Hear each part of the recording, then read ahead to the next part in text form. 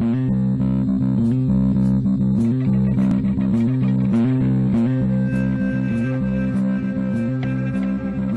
hello, hello, and welcome to another episode of Crazy Town Gaming. My name is Jonas. I'm your host, and I'm here with TnT Dinomight, the explosive one, you the man on the stick. I have a stick, and it's so big. And we're playing Madden 20, and we're playing the horseshoes. No.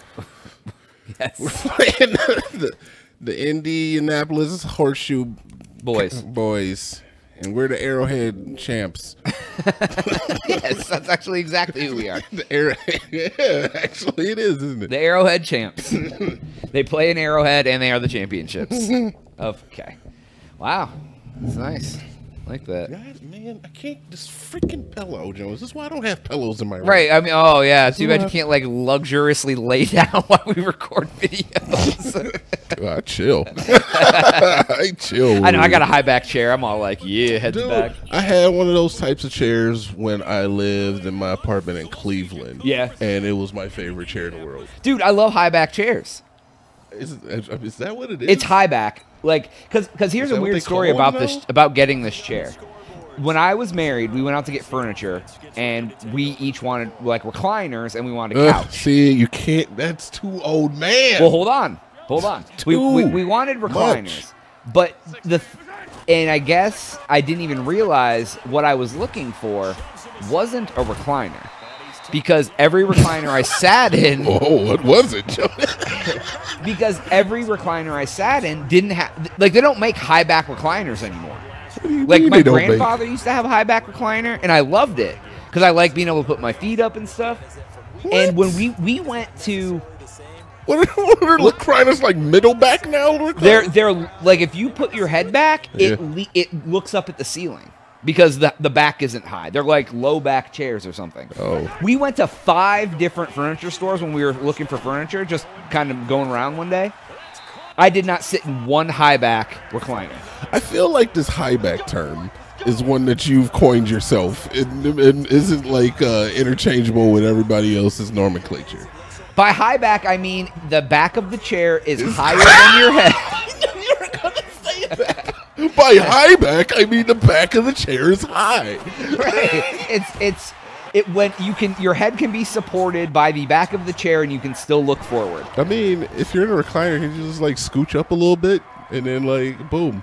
No, you got a little bit more headroom. I want maximum comfort, bro. I'm not gonna buy something with not maximum comfort. Come on. If my waist is at less than a 65-degree angle, I'm not having it. But so, anyways, back to my story. I sat in this chair, which is not a recliner. It's just a high back chair, and I didn't want to get out of it. It was awesome, and I ended up buying like a little ottoman to go with it. So I put my feet up, and like my ex-wife asked me like probably 40 times, "Are you sure you really want a recliner?" And I was like, "Yeah." And I'm so glad I bought this chair. It's like the best chair I've ever owned. I love it. Yeah, I had one, like I said, man, but had to get rid of it after all my moves.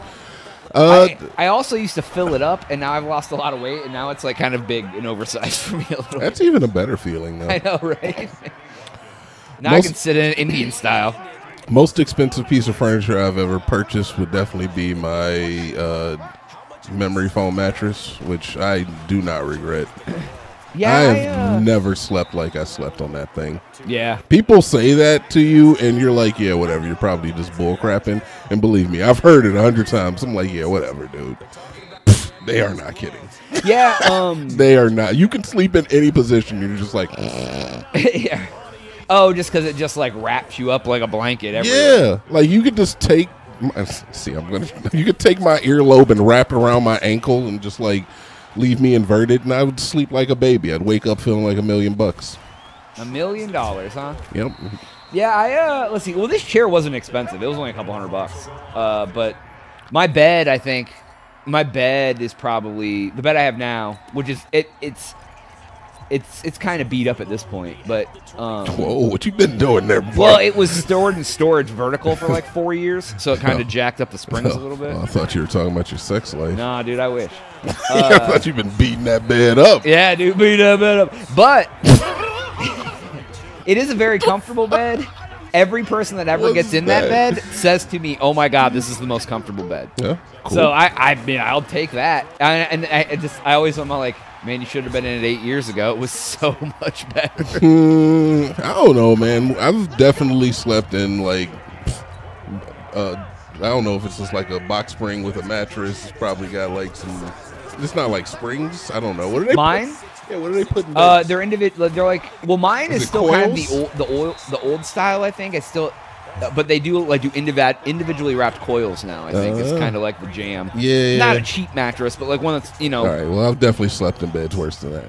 Oh yeah, it's just like a metal frame with a bunch of springs in it. It rocks back. You just reminded me of a story, dude. When I was younger, dude, we had one of those mattresses with just like straight up springs in it, right? To the point where it like wear down and one of them would jut out. And stab you. Yeah, absolutely. I remember I got a new bed for it was either Christmas or my birthday or something. My mom got me a new bed, and we threw the old one out, dude. And me and my friends started ripping it up, and we found the springs. Started ripping up your brand new bed. No, the old bed, because the spring came started jutting out. We got rid of the old bed. And ripped up the old bed. Okay. Yeah. So we started ripping up the old bed. We took the springs out and we started putting them on our feet. Okay. And they were like big enough where it was like, because you were young. Yeah. So we started like jumping around with these things. Yo, I swear it added. Don't look at me like that. I swear. It's like the old like 80s meme that wasn't a meme where you put springs in. I could have jumped on the roof if I wanted to, Jonas. I could have jumped on the roof.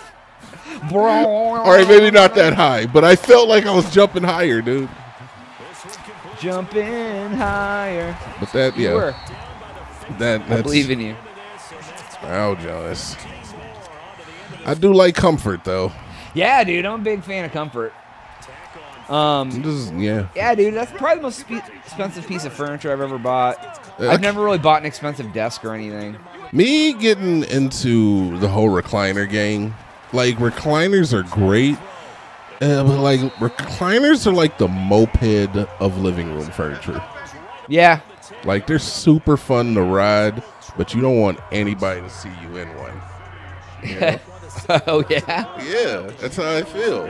I don't want to be seen riding a moped. Imagine me. Oh, dude, that'd be cool. I should get you one. Coming home on my moped. Coming to pick up a girl on my moped. Exactly. That'd be good, dude. It might work in Austin, actually. Yeah, it probably would. But, yeah, imagine that. Like, hey, lady, you ready to go out on our date? Town? Yes. I get the same feeling if she comes home and she sees my recliner with the cup holder sitting in the middle of the living room. And she's like, oh, you have a recliner. Yeah, I was married at the time. Being single, I don't think I'd ever buy one. You're right. I mean, I feel you can just kind of accept it because you're done searching. Yeah, that's where I was. I was just like, yeah, we're just going to recline it up together and be recliner people. Oh, man. I was picturing like two old people. In recliners watching the news, dude. And I love recliners. I know, man. They're great. I didn't even think about this till you said that, but that is truth. It's like when if you're in a relationship and you guys buy some recliners together, that's like you might as well just like cut your second ring. Really, this is like I'm really giving up with you. Yeah, right. Like we're just gonna hang out in recliners and watch the news together and grow old. Dude. You gave up at that point. Because I have definitely looked into getting a recliner, and I even was talking to an ex-girlfriend about getting a recliner. She was like, what are you, an old man now? I was like, you know what, you're absolutely right. I cannot. There's a time and a place for a recliner. When you're married or when you're old. Exactly. And I got another 30 years until I need to get a recliner. Yeah. Oh, well, because then what happens is you fall asleep in it all the time. They're inevitable. You can't not fall asleep in a recliner, dude. There's the vibrating back. Dude, you can't not fall asleep. And they make recliners like they're freaking foreign cars now. They are adult. What are those things that you put a baby in? Incubator. They're like an adult. just lulling you into the afterlife. It really is, though. It cradles you. It keeps you warm. You're in like the partial fetal position. Your drink is right there. Right, dude. You're like, why'd you fall asleep in your recliner? You're like, really? You have to ask me that question. How did I fall asleep in the recliner? That's not. You don't know. Yeah. See. I get it. I get the negative connotation with recliners because they say a lot without saying anything at all. Yeah, I've actually thought about with this chair going back to the place I bought it to see if they still have them and buying a new one. To do it. Yeah, because like I think it was like $225 or something. So it's not bad for a chair. Yeah. Like, and I'm sure it feels comfortable now, but if I got it back to like pristine condition, like brand new day one, I'd probably be like, oh my God, I loved this chair even more then. Dude, I've been through so many couches. Yeah. I swear I've had like 5 couches. I swear to you, I can remember at least 5 couches. How many times do I have to buy a couch in life? Yeah, dude. How many couches have you bought? A lot. You're up there too? Well, I bought a couple at the Goodwill one time. Yeah, I've done that before. I've bought them off of friends from the Goodwill, but I've gone to the furniture. The last couch I had, Jonas, that couch was so good. I had to leave it in freaking Florida, man. I couldn't even find anybody to come and take it. I've left 2 couches before too. Yeah. Like it's like furniture's great. Like I had a recliner that I loved, and like I was just like, I can't take this to Texas. Like where am I gonna fit this in my pod? It'll take up like half a pod. Exactly. That's same thing I ran into, man. It sucks. Yep. I was like, I've lost some good couches out there. Oh yeah. Well, at least you know you can always there's more couches in the sea. You can always find another couch that's gonna feel great. Yeah, that's very true. That's very true. Yeah, people always tell me they love these couches, the ones that we have here. Like friends that stay over and sleep on, they're like, oh my God, I love your couch. And I'm like, I hardly ever sit on it, ever. Never why. It's because we never use them. So they retain their integrity. They're basically like brand new all the time. Yeah, because that like the #1 killer of couches is sitting. Yeah, I mean use. Yeah. Yeah. Sitting is killing more couches every day than you know. Killing out there in the streets. Because like those foam pads, they regain shape if they're not constantly... Oh my God, why am I running? They retain shape and reform if they aren't sat on constantly. You know, so it's like if you have a memory foam pillow and you use it every day, it will break down. But if you have like 2 or 3 and you rotate through them, they all slowly get their elasticity back. I don't know what it would be. Memory foamosity.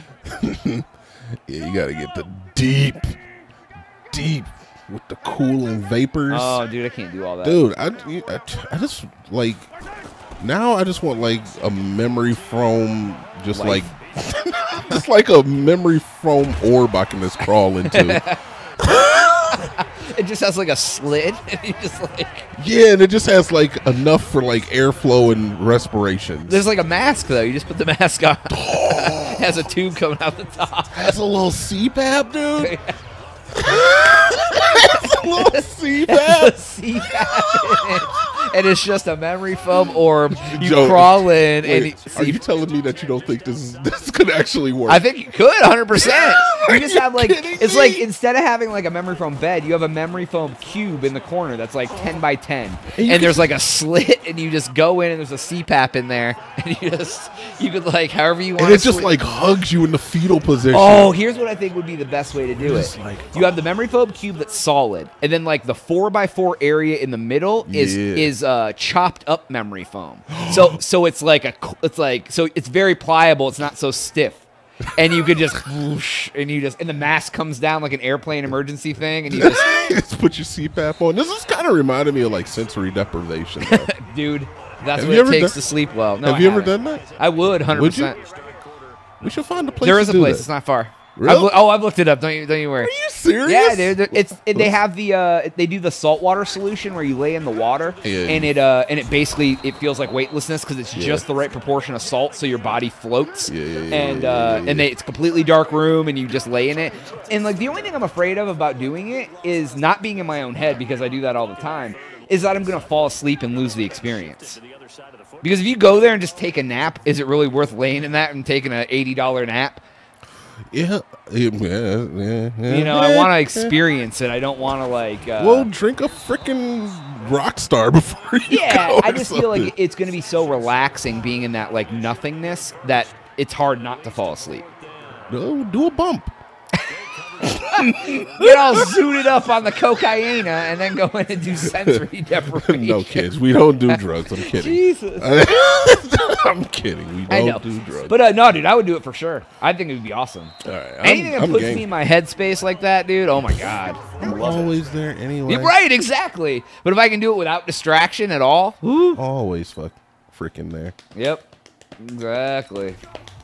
But yeah, I do want to do sensory deprivation. I'm game. Cool. That's something We I can would do a do. couples package and get a discount. Hey, I'll hold your hand. Can we sensory deprive together? Yeah, on the same tank, holding hands. Ew. Ew. It'd be very good for our relationship. It might be actually.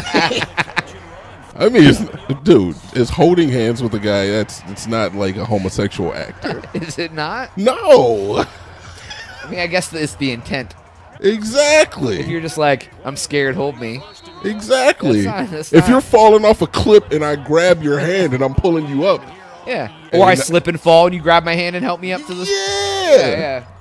Or we're enjoying a sunset and we decide. Yeah, we're on the beach. Have a nice little blanket dinner with wine. Having wine. We're both wearing like pastel blouses for some reason. We're wearing women's clothes now, too. Why we gotta be wearing blouses? No, just like puffy shirts. Oh, okay. I was like, wait, we went to the women's section and picked out clothes for our date? They have men's blouses. Do they? I swear to you, they do. Oh, How is it different than a shirt? a blouse is just a shirt, but it's just like the way it's put together. Like a blouse. Oh, it's a blouse is a specific manufacturing method, not a gender. Yeah. I thought they just called women's dress shirts blouses instead of shirts. No, I think there was like some just like misuse of blouses in a certain point in American history, but a blouse is the type of garment. You want to know my favorite use of blouses? Shirts versus blouses. Game blouses. Game blouses. That's my favorite use ever. That's exactly what I was thinking of when I used the term blouses. Game blouses. What a weird word, It's like, Jonas. it's like, you know what the part of the store you picked that shirt up in. Jonas is talking about the Dave Chappelle Prince sketch. Oh, it's so good. If you've never seen it, it's so good. Charlie Murphy's true Hollywood stories of Rick James and Prince. And that ran through my head, and then Seinfeld with the puffy shirt. Yeah, I was thinking because that was a blouse. Yeah, that's like that was so blousy. Oh. Yeah, like if anyone's listening to this and they've never seen those Dave Chappelle sketches, those are that's like some prime sketch comedy, and it's based on a true story. It's just so good. It's just like, oh, Jones, I wonder what millennials when they get in their 30s and 40s, I wonder what they're gonna feel like looking back at the generation of today. Oh my God. It's so crazy, man. Pretty soon we're going to have old people listening to Eminem, and that's going to be amazing. Yeah. Yeah, or like their nursing home's going to be full of people playing Xbox, as long as they have the dexterity to the dexterity to still play. Yo, that is dude, God, by the time beautiful. we get old enough to be in a home, I guarantee you the people who are have the dexterity, they'll be hanging out playing video games because that's what we've done our whole life. If you can't see, you can't use your hands, obviously not. But yeah, it's gonna be weird. Yeah, and we're gonna be listening to Eminem and weird you're going to the nursing home. People are gonna have subwoofers. Yep. Because I will definitely be playing Young Thug in my room. I don't care who my roommate is. I need my TV, my Xbox, and my Young Thug. I'm not even kidding. Yeah, I'll be. Yeah, dude, it's gonna be interesting when we're old. All right, everybody, that is all the time you have for today's episode. Please make sure to like and subscribe if you've already done that. Call everyone you know and tell them to come check out our channel. If they do, we'll tell you hello. But for Jonas and TnT Dinomight, we'll catch you on the next one. Ota.